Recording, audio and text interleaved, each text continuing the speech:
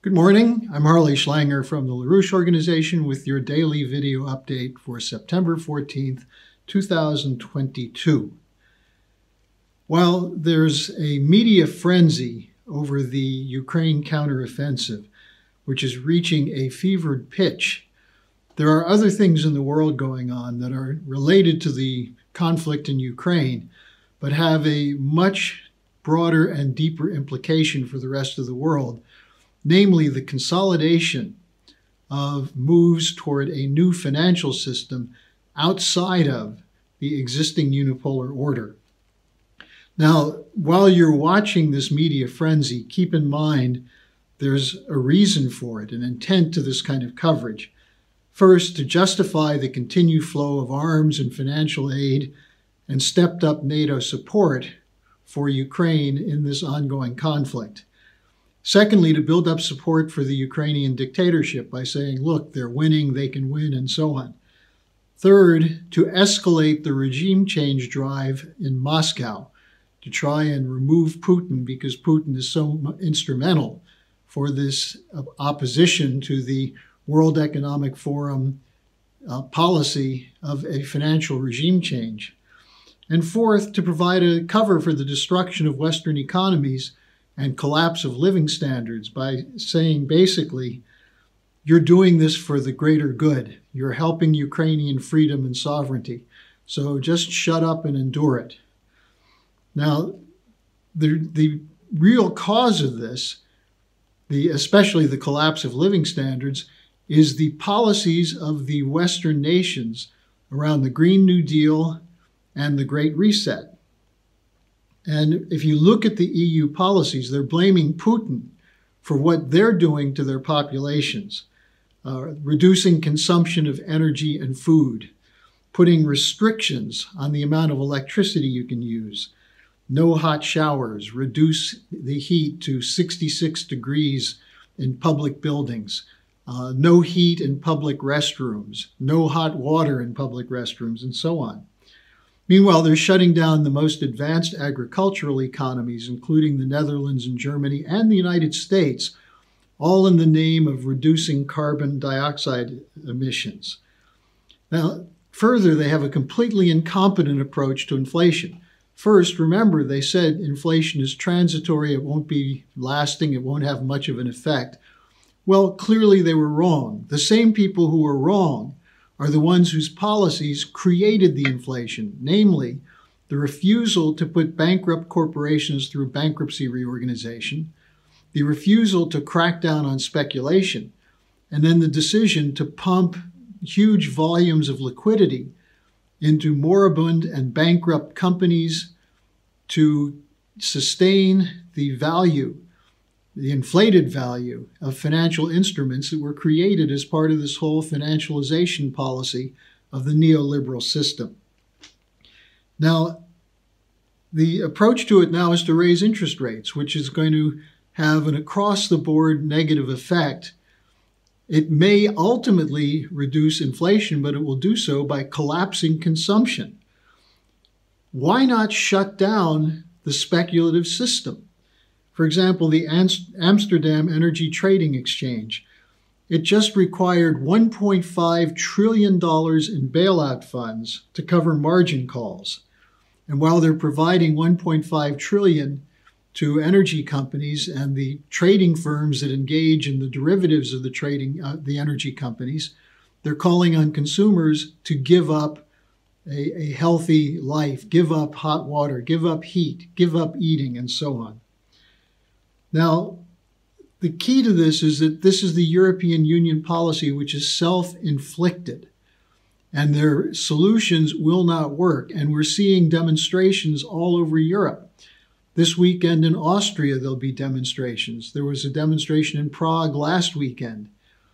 Now, meanwhile, in the so-called democracies, if you protest the monarchy in the United Kingdom today, you can be hauled in and arrested for disturbing public order. So we're dealing with massive hypocrisy, and the hypocrisy is oriented toward protecting a dying system by preventing an alternative from emerging.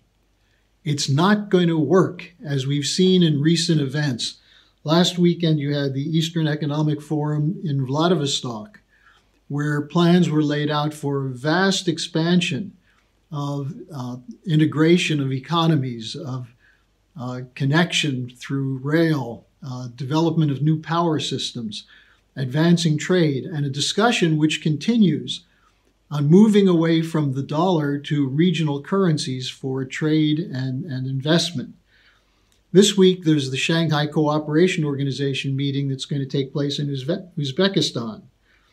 And going into this, the Russian spokesman for Putin, Peskov, said that the foundations of the unipolar world are creaking and wobbling. And he stated a new reality is emerging. And there's no doubt that this is true. We see more countries moving to engage in this new economic system, which is emerging, while getting out from under the austerity regimes imposed by the global banks and the International Monetary Fund. There'll be a meeting of Presidents Putin and Xi Jinping in the next days to move ahead with the consolidation of plans that were made in February 4th, when they met prior to the launching of the special military operation in Ukraine.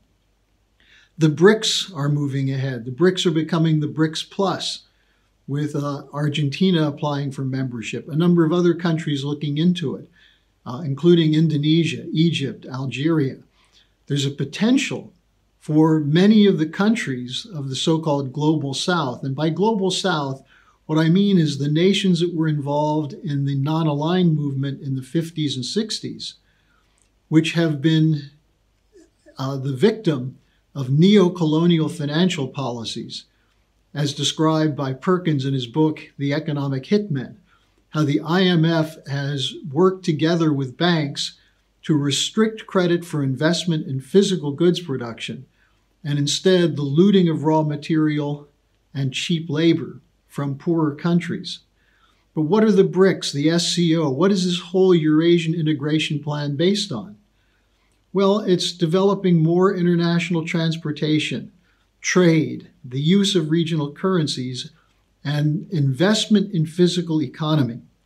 So while Western banks and financial institutions are struggling to figure out how to protect the bloated and values of worthless financial instruments through flows of funny money, while denying investment in real economy, they're trying to figure out how to roll over growing volumes of worthless debt. And one of their means of doing that is to impose austerity on governments and on private sector investment. This is the opposite of what should be done. And I'll refer back to the importance of Lyndon LaRouche as the leading economist in the last 50 years.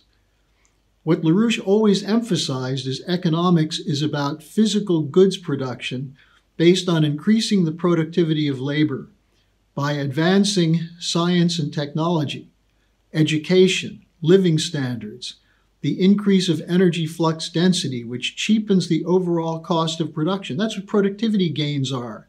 They're not based on slave labor. You may get marginal increases through slave labor, but it's not sustainable.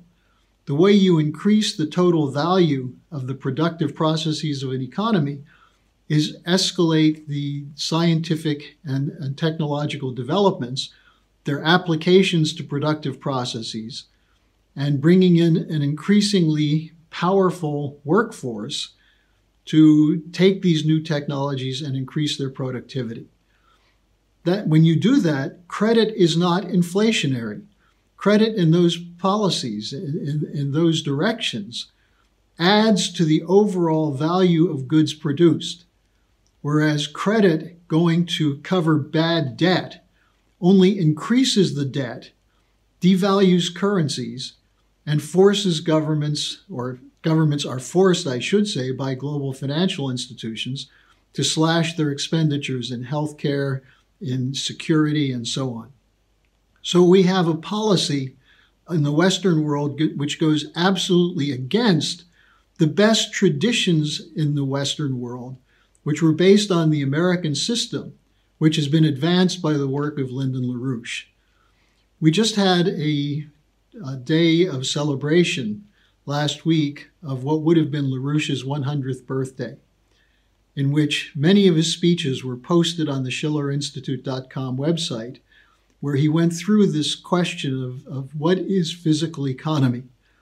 I'd urge you to go to that. Don't submit to this idea that somehow austerity and government policies that are designed to protect bankrupt institutions, don't submit to the idea that that's going to solve the problem. Or don't simply say they're too powerful, we can't change it. Change is taking place. That's why I talked about this Eurasian integration perspective, which could be expanded into all of Western and Eastern Europe, and should be enhanced by the joining of the United States with this policy, instead of launching warfare against the leading nations involved in this, namely Russia and China. So that's the fight that we have to wage. And I would encourage you to study the ideas of LaRouche, because he's the economist who not only forecast the crisis over 50 years ago, but kept offering solutions based on his approach to physical economy. I'll see you again tomorrow.